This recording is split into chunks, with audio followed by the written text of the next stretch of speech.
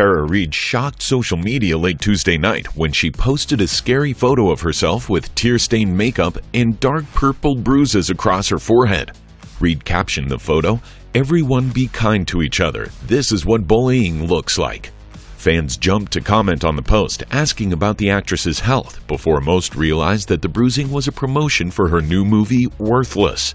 The anti-bullying movie starring Erin O'Brien is about a high school reject mocked by the cheerleading squad who takes her revenge 15 years later.